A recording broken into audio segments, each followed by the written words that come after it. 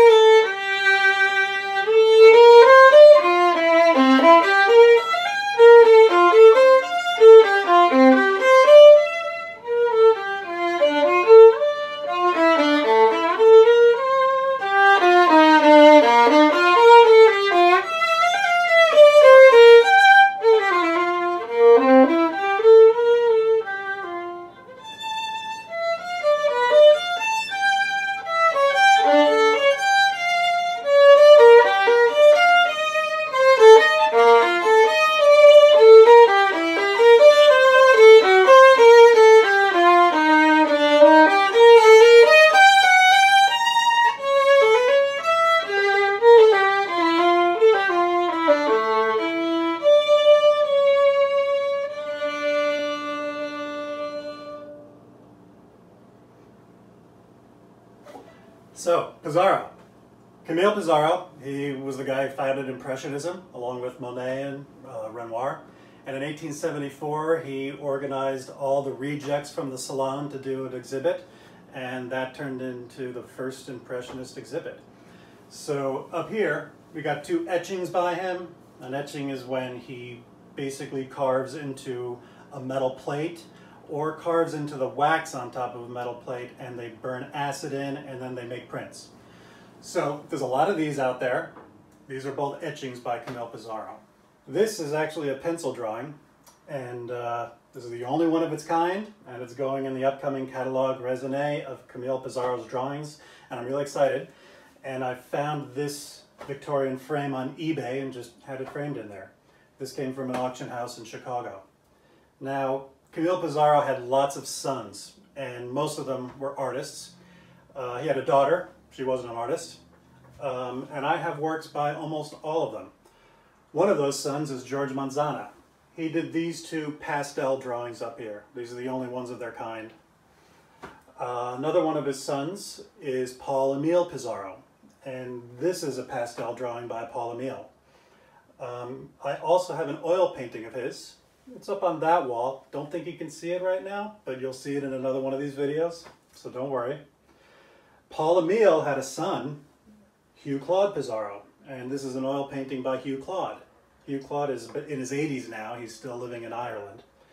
Claude had a daughter, Lelia, This is an oil painting by Lelia Pissarro. She's in her 60s, she lives in London, and she and her husband run a gallery there, and I've been in touch with them a lot. They've given me certificates for a lot of these. So the three Camille Pissarro, they're late 19th century. This one's actually dated 1890 right there. And Camille got really into farmers doing their work. So that's what this etching's all about. And he had this property in the city of Eragny, which is north of Paris. And that's where his kids grew up. And this is where Paulemile drew that pastel, and likely where George-Manzana did that pastel.